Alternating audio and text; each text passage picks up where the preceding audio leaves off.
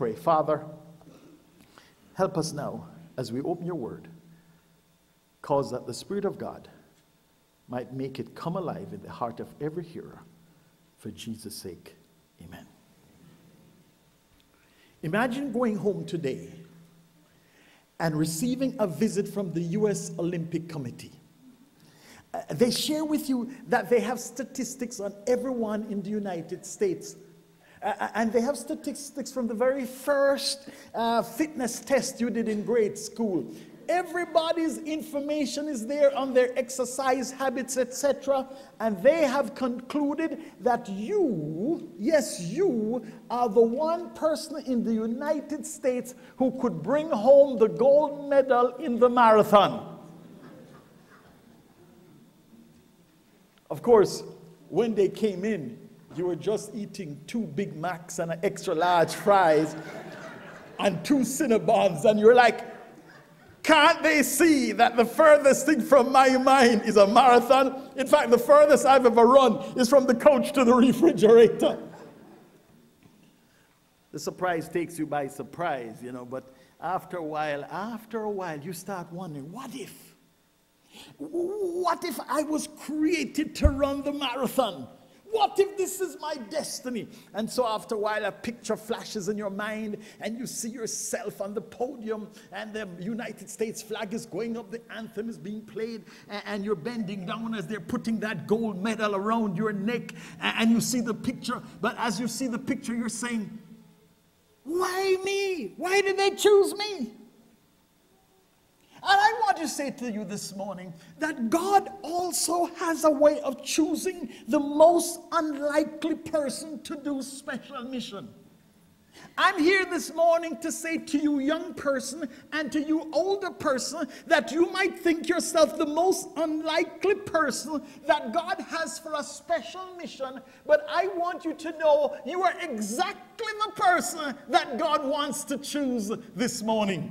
You know, in the book of Judges, he went to a guy by the name of Gideon in Judges chapter 6. And Gideon was probably the guy chosen as the most likely not to succeed. And so by the time the Lord appears to Gideon, the Bible says Gideon was in hiding. This guy was really not supposed to succeed.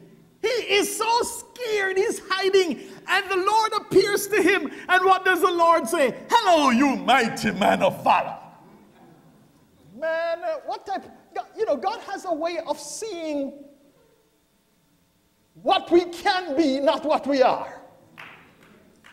A young person, you understand what I'm saying to you this morning? God has a way of seeing what he wants to make of you, not where you are right now. And so God shows up and he says to Gideon, hello, you mighty man of valor. And poor little Gideon, he says, I just want you to know, my clan is the weakest clan in Israel, and not my clan is the weakest.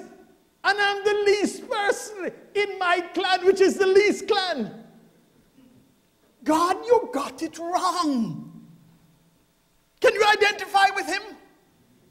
Perhaps I'm talking to somebody this morning whose teacher has told you you'll never amount to nothing.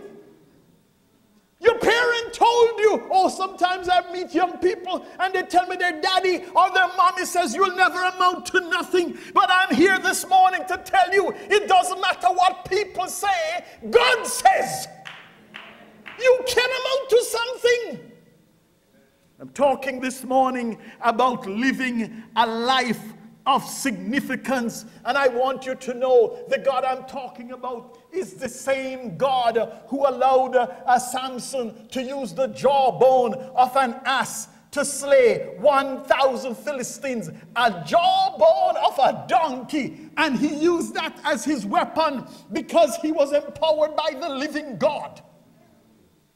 And I want you to know, whoever you are, the Almighty God can empower you to do unbelievable exploits. And so I am trusting that today, as we share this message, living a life of significance, you will start asking the question, what if God would really use me? You hear what I'm saying? Would you ask God today, God, what if, you see, you think you're nobody. You have all these negatives. There's so many issues. There's so much drama in your life. But this morning, God is wanting you to ask, God, what if God would use me? Here's the big thing. He does want to use you. You know, there's a big difference. I'm not talking about living a life of prominence. I'm talking about living a life of significance. There's a big difference between prominence and significance. Do you know that some people's nose is prominent? It arrives before they do. But you know, if they had surgery and reduced the size of their prominent nose, it would make very little difference in their life. But on the other side, you and I have some things that are not very prominent. My kidney, my liver. Have you seen it? My kidney and my liver, these are items that are not very prominent, but they're very significant. I don't want to lose my kidney or my liver. You see, there's a huge difference between prominence and significance. And some people, sadly, and if we're not careful, the world makes us rather have prominence than significance. I watch TV occasionally and I see these crazy people. Everybody wants to be seen. Everybody wants to get prominent. And people are willing to put all their trash out in the public. Can you imagine all this stuff? What they call them? Real housewives? And everybody has their stuff out. And the whole of stuff. I want America to know who I am. The Apostle Paul wasn't looking for prominence, although he became very prominent. He was totally focused on pursuing why God placed him on this planet. And I'm going to say to you, what could give our life more significance than achieving the purpose why God placed us on the planet? I want to ask you, what do you think could possibly give you more significance than achieving the purpose? Wouldn't you like to achieve the purpose? First of all, let me say this. Did you know that God actually placed you here for a reason? You know, sometimes we never stop to think about that. We're just going on. I'm just exit. Do you know that there are people in this church who are 60 years old and older and have never really come to grips with the idea that God put them here for a reason? That they're not just here to take up some air, etc. That there's a specific reason why God put you here. And I want you to know there is nothing that could give my life more significance than if I find out and achieve the purpose why God put me on this planet. And that was what Paul was about. He was determined to find out and achieve God's purpose for him on this planet. So in 2 Timothy chapter 4, verse 7, we find him saying these very important words. In 2 Timothy chapter 4, verse 7, I have fought what? A good fight. The Apostle Paul, as he comes to the end, he says, I have finished my course. I have kept the faith henceforth. In other words, Paul is saying, I achieved my purpose. I have kept the faith. Henceforth, he said, there is laid up for me a crown of righteousness, which the Lord, the righteous judge, shall give me at that day, and not to me only, but unto all them also that love his appearing. You know what I love about God? Not all of us can have a life of prominence, but all of us can have a life of significance. Amen. Aren't you glad about that? You can't be sure you will have a life of prominence no matter how hard you try. But you can be sure you can have. Every single Christian has the possibility. every believer can receive a crown of righteousness. Every believer can hear, well done. But it's not automatic.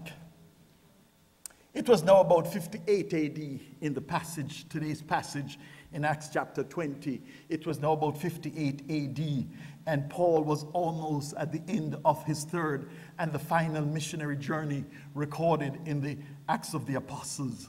He had spent 3 years, about 3 years in Ephesus, during which time God had worked miraculously. And those of you who have been following us through the series in the book of the Acts, remember all that took place in the book of the Acts, how people, handkerchiefs and all that stuff that Paul had were laid on people and they got healed, and all sort of dramatic things happened in the book of, in Ephesus, and eventually an anti-Paul riot broke out. You remember that? The anti-Paul riot broke out, and they dragged some of his friends down to the Central Theater, and people were shouting, the Bible says, for hours. We don't have time to go back there. But at the end of all of that drama, Paul eventually left Ephesus, and he went back over to Europe. He visited Macedonia and Greece for a few months, and now he was heading for Jerusalem. And on his way to Jerusalem, Paul stopped in this place called Miletus, and he sent to Ephesus. Ephesus was about 36 miles from Miletus, and he sent to Ephesus asking the elders of the church to come to visit. This was an emotional experience because Paul, as I said, had been with them in Ephesus for about 3 years. He had developed deep relationships with these people in Ephesus, and he knew he would never see them again. And so, Paul is sharing here in Acts of the Apostles chapter 20 in the most transparent way, very personal. You'll find there's hardly any spot in the Acts of the Apostles where you find Paul so open and transparent. And he's so open and transparent, I believe he gives us something that's important this morning. I believe Paul is sharing with us some steps we must take if we're going to live a life of significance. Paul is actually sharing from his heart some key things about his life.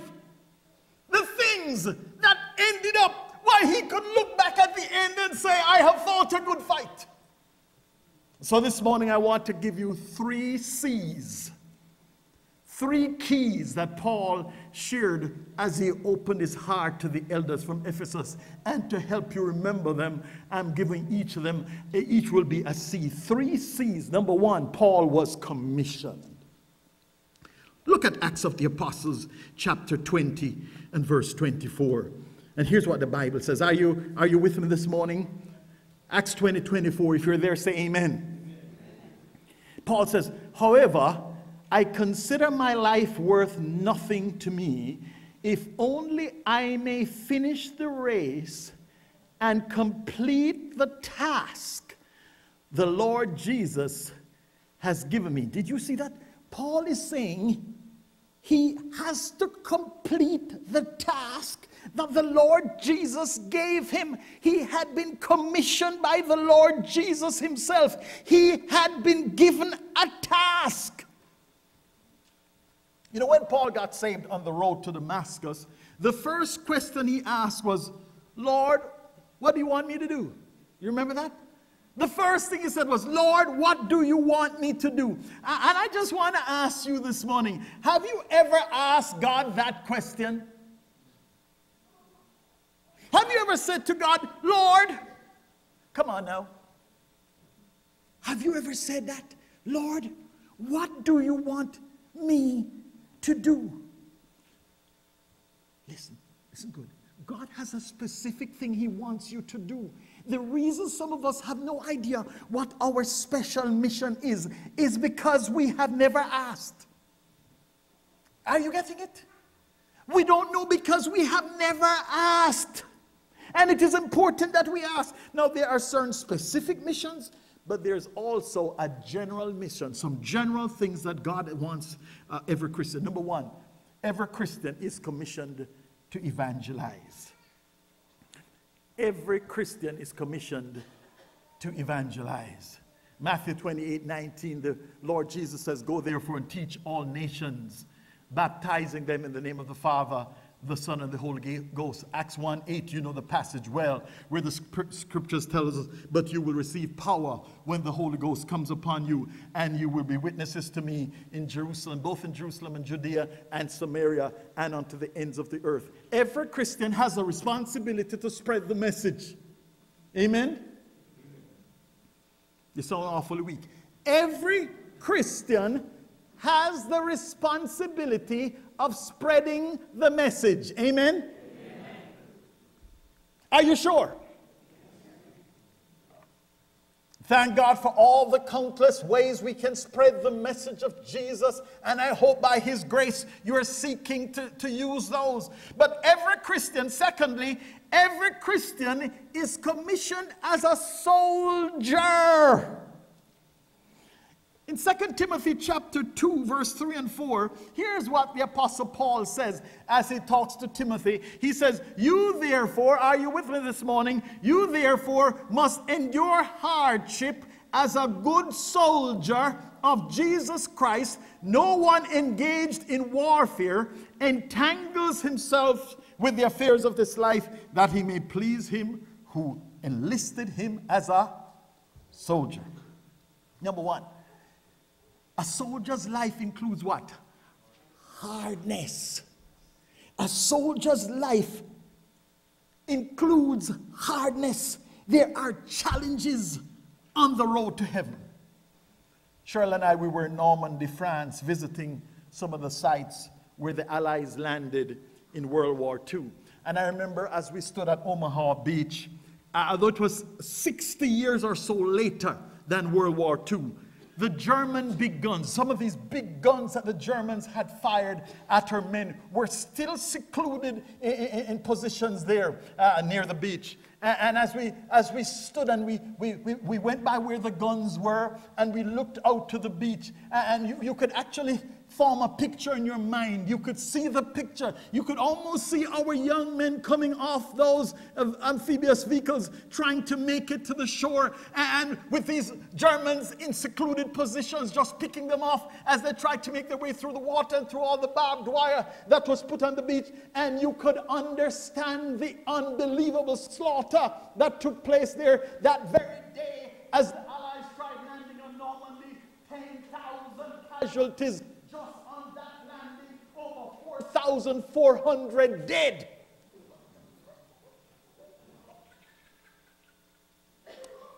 A soldier's life. Am I on? A soldier's life involves what? Hardness and hardship. Christianity is not for sissies. Some of you young fellows, you know, I in my time I've run into young people, so, you know, some of these guys who think they're so macho man. Oh, I don't want to be a Christian because this is Christianity is not for sissies. That's why you want to see a real man? You better wake up and start following the life of the Apostle Paul as we've been going and seeing this man as he is being brutalized city after city, and he keeps going. But you know what is great? I was such a sissy. You see, if you're a sissy right now, it's okay. Because God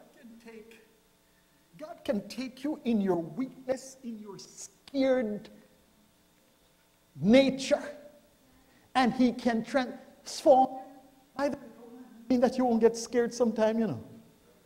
Boy, we've been in some situations we were so scared it's not funny, but I'm so glad that right then you can reach out to Jesus, because the God on the mountain is the valley, and the same God when I'm feeling safe is the same God when I'm feeling scared, and when I am afraid, I will what? Trust.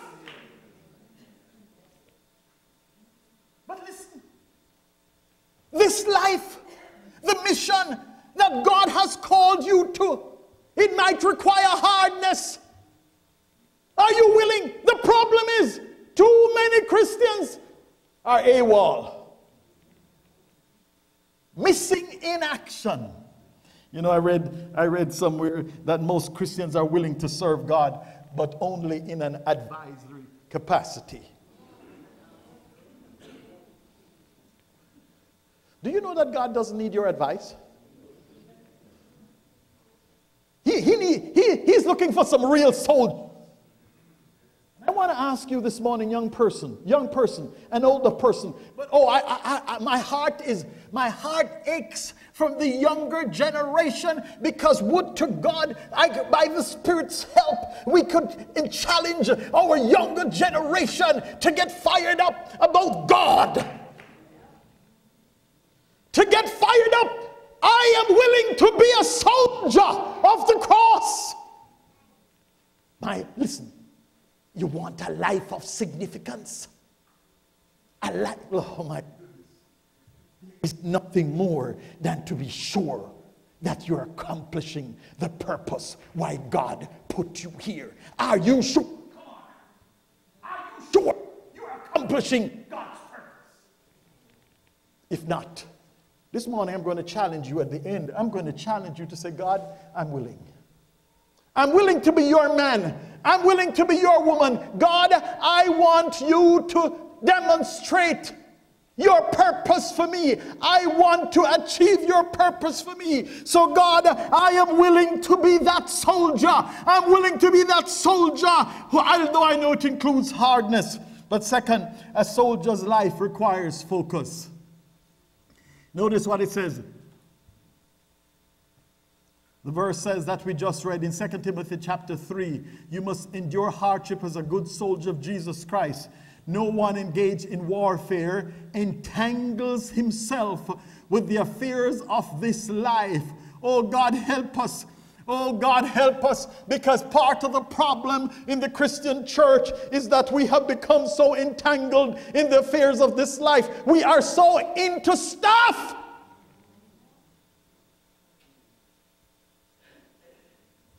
God has now taken the back seat, because the driver, what is motivating me, is the affairs of this life. My Bible says, listen, no man, listen, it says, no man that warreth entangles himself with the affairs of this life. Why? That he may please him who enlisted him. Oh, I wonder this morning, are you willing to say, God, I am willing to go your way. God, I want to please you.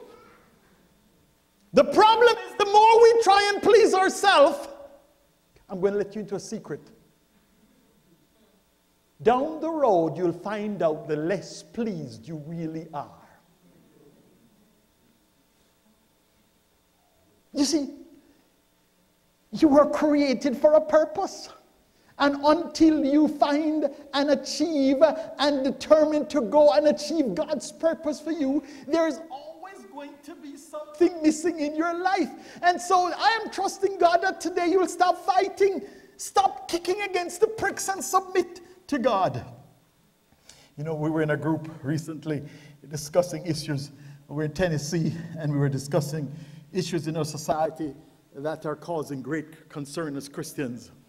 And a female attorney piped in, and she had a very interesting perspective. She said, here's what she said. She said, just imagine how much God must trust us. Of course, everybody perked up. Just imagine how much God must trust us, that he has chosen us to be his soldiers in these very challenging times. Stop. You know, sometimes Christians get together in their little huddles, the holy huddle, and all we do in the holy huddle is talk about how bad things are and how things are going from bad to worse. And here's what we forget: that God has put us as the soldiers. here in these challenging times. God actually trusts us, brothers and sisters. He trusts us. But here's how the lady ended her little statement. She said, each of us just needs to make sure we man our battle stations. Did you hear her?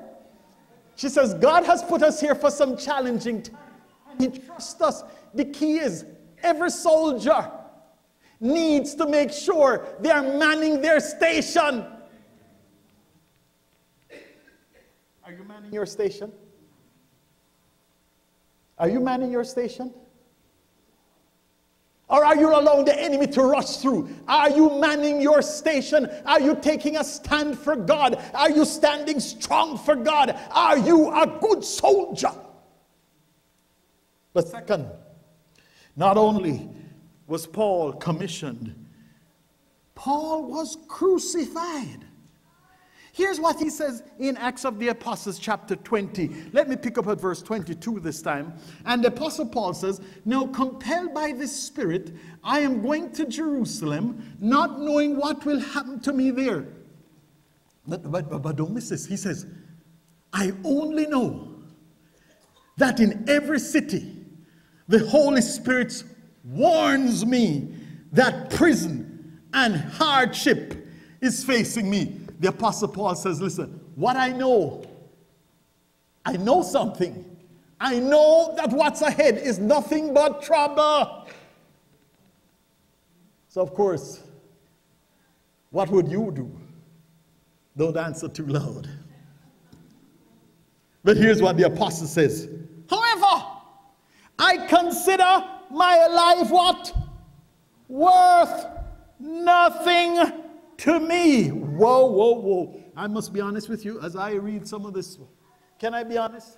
This passage of scripture shook me, kicked me around, beat me up a little bit.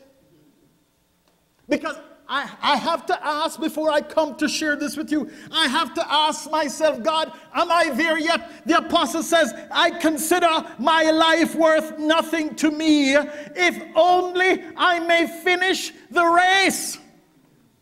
Are you with me this morning? Paul says, I don't count my life worth anything. My focus is to finish the race. I am so focused on doing my mission for God that I'm not going to hold my life dear. You know, in Galatians chapter 2, verse 20, he has a powerful statement. And here's what he says in Galatians chapter 2:20. Read with me. I have been crucified with Christ. It is what? No longer I who live, but Christ lives in me, and the life which I now live in the flesh, I live by faith in the Son of God who loved me and gave himself for me. The basis of Paul's determination was that he knew what it means to be crucified with Christ. Are you with me? Paul didn't need to crucify himself. That was already done. When Christ was crucified, Paul is saying, when Christ was crucified, I was crucified with him. I have been crucified with Christ. You know, when this seeps deep into our cranium, you know, some of this, the challenge that we have is for this theology to seep its way into our cranium till it works its way into our heart. This is not theology that's to just stay as theology. When this sinks into our cranium, it impacts the way we think. Listen, my brother and my sister, we are crucified. Did you know that? So what does that mean? Let me just share two things. We could preach a message just on this. Two things. My old life must be put away. Paul says, it's no longer I who live. Did you see that? It's no longer I who live. The big I has been crucified. Stop trying to resurrect the big I. Amen. Stop trying to hold on to the world on the road to heaven. My old life must be put away. And second, he says, my new life is all about Christ. I have been crucified. The I is dead. He says, I have been crucified with Christ. Nevertheless, I live. Aren't you living? I hope he's here. He says, yeah, I have been crucified, yet I'm really living. But the Apostle Paul says, but it's not really me who's living. I don't want you to miss this now. Wake up if you're sleeping. He says, I'm crucified, but I'm alive. But wait, it's not I who am living. It's Christ who is living in me. Do you know you can't live the Christian life? Do you realize I cannot live the Christian life? You said, Brother Brian, and if I can't live it, why are we coming to church and you're doing all this preaching? If I cannot live the Christian life, we may as well pack up the Bible and go home. Not just yet. Here's what Paul is trying to say. Paul says, I am crucified. I'm living. But it's not me who is living. It's Christ who is living in me. Guess what? Are you still awake? Christ has no problem living the Christian life. Get it? Jesus has absolutely no problem living the Christian life. Brother Brian, make it plain. Paul is trying to get us to realize that the victory happens when I realize it's not about me and I allow Jesus to live his life through me. I am yielded. This is all tied in with the whole idea of being walking in the Spirit. I am walking in the Spirit. I'm yielded to the control of the Holy Spirit. I'm allowing God, I'm allowing the Lord Jesus Christ to live his life through me. So therefore the life I live by faith in the Son of God who loved me and gave himself for me. It's a walk of faith. Am I making any sense? It's a life of faith. And so the Apostle Paul says, listen, I am crucified. He says, listen, as a result, my whole life is gone. I'm not going to try and cling on to my whole life. Oh, somebody here this morning needs to say to God, God, I'm going to stop clinging my whole life. God, I'm going to stop clinging. But he says, it's not only is the old life gone, he says, my new life is all about Jesus. I am so focused. The song used to say, I am wrapped up, tied up what? Tangled up in Jesus. Anybody know that one? Wrapped up, tied up, tangled up in Jesus. It's all about Jesus. Somebody say amen. When we get to the point where it's all about Jesus, where I'm yielded to the control of Jesus, something starts happening in my life, and suddenly, little by little, I start not making my life so dear to me. Do you know that's one of the reasons that we sometimes don't achieve God's purpose? Are you with me? Is because our lives are too dear. We regard our lives as being too dear. Where? I'm holding on. I think I read somewhere in the Bible where Jesus said, whoever will save his life will lose it. Matthew 16:25. And whoever will lose his life for my sake shall find it. Listen, God is not saying go commit suicide. He's not going to say rush out and run in front of a car. No, he's saying when we start releasing our lives to him and say, God, it's about you. Lord, I'm willing to commit my life to you. And I'm willing to do what you want me to do. God, I'm not going to be holding on. On April 3rd, 1968, Dr. Martin Luther King was speaking at the Mason Temple Church of God in Christ in Memphis. He climaxed the message with these electrifying words. You know it, don't you? Here's what Dr. King said. Like anybody, I would like to live what? A long life. Dr. King said, oh, I wish I could talk like Dr. King. Oh, I wish I could. Longevity has its place, he said. But I'm not concerned about that now. I just want what to do God's will. That's what he said. He said, and he's allowed me to go up to the mountain, and I've looked and I've seen the promised land. I may not go there with you, but I want you to know tonight that we as a people will get to the promised land. And then he said, and so I'm happy tonight.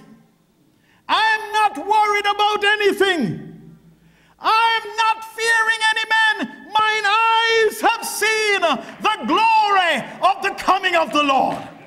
Listen, when you are in the purpose of God for your life, you don't have to hold your life dear.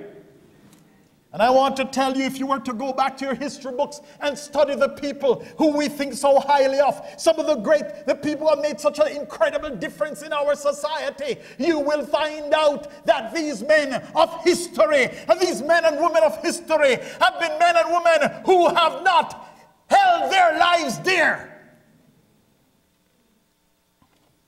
So the question is, are you going to keep clinging? Or are you going to say, God, here is my life. God, here's my life. Take it. Please, God, use me. Please, God, I want to have a life of significance. God, I want to achieve the purpose why you made me.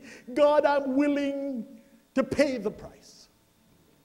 But finally, Paul was commissioned. Paul was crucified, but Paul was committed. And so here in Acts of the Apostles, chapter 20, verse 24, we read it before, but we're going to read it again. He says, how have I considered my life worth nothing to me, if only I may finish the race and complete the task the Lord Jesus has given me, the task of testifying to the gospel of the grace of God. Paul found joy. He says, I may finish with joy. Do you see that? Paul found joy in his commitment to finish his race. Listen, listen, listen, listen. Young person, there is joy in serving Jesus.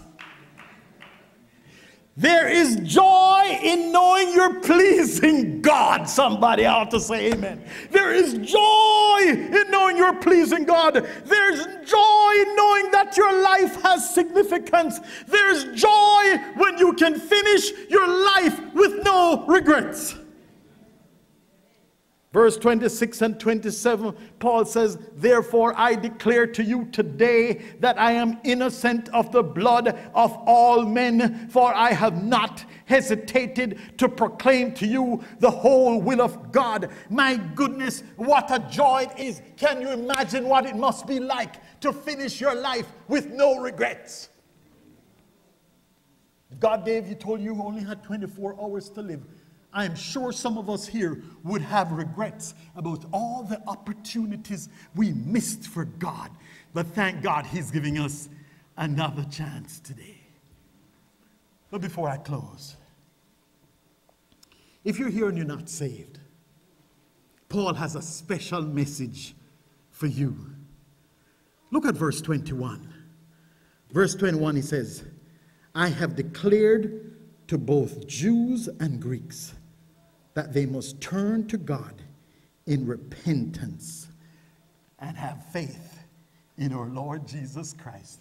Listen, listen. You can't live a life of significance. No matter what the world tells you, you cannot achieve God's purpose for your life without coming to Jesus Christ and experiencing his salvation. It is impossible to achieve God's purpose unless you are saved. Are you saved? Are you sure you're saved? Are you sure that if you died, you would go to heaven? Paul tells you how. You know how you get saved? He says, listen, it's about repentance. It's about turning away from your sin and turning to God. God, I want you to know that I'm sorry for my sin, and I'm willing to turn away from my sin, and I want to turn to you. But he says it's not only about repentance, it's faith in the Lord Jesus. Faith in what Jesus did. Faith in the fact that Jesus was your substitute on the cross of Calvary. Faith in the fact that Jesus died for you, that his blood was spilled for you, and that he was willing to wash you clean. And you put your faith, you put your whole life on him. You stand on him. God, I am depending on you to take me to heaven because I have turned from my sin. And I have trusted you. Have you done that? Have you done that?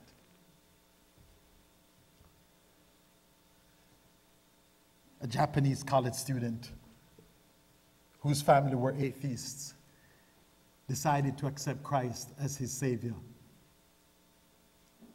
His dad demanded he change his mind. The atheist dad from Japan, here is this young man and sends this young fellow to America to get a good education, and he learns that this guy has gotten Christianity. So he flies here and he demands that the young man give up this Christianity or he's going to be expelled. The young man, he said, Dad, God has spoken to me and I must listen. His dad said, would you throw away everything for him? Would you give up your family and everything for God?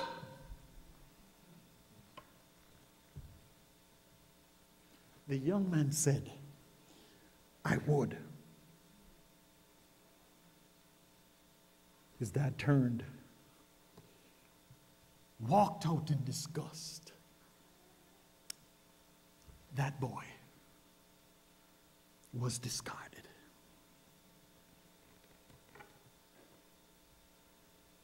I believe God has spoken to some of you.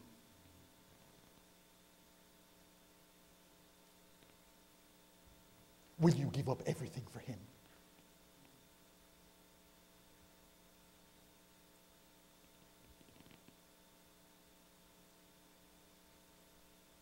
To live a life of significance,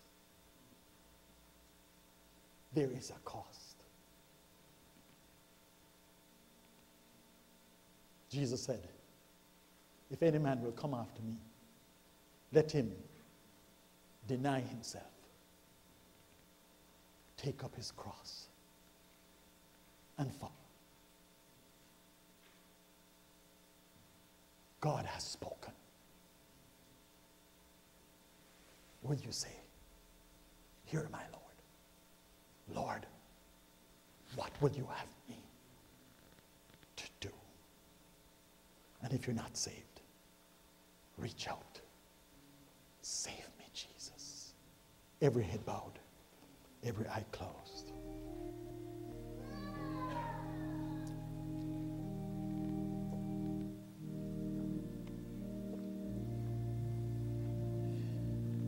Father, help us now.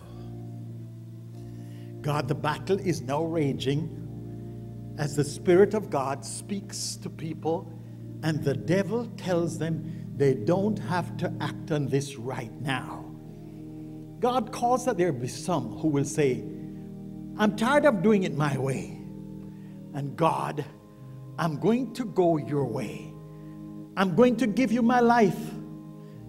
I want to make this sort of commitment like Paul. I want you to give me a life that at the end will have no regrets. A life that when I see you, I will hear from the lips of heaven, well done, good and faithful servant. For the person who needs salvation, help them to trust you now.